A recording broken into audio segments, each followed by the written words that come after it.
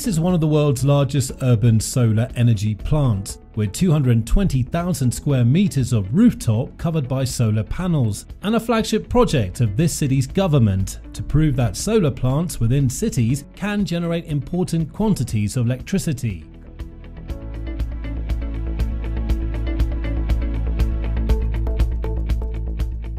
It's a very good way to save energy by using renewable sources, especially given the size of the rooftops here, which have a lot of capacity for the installation. It's a good example for the rest of the city.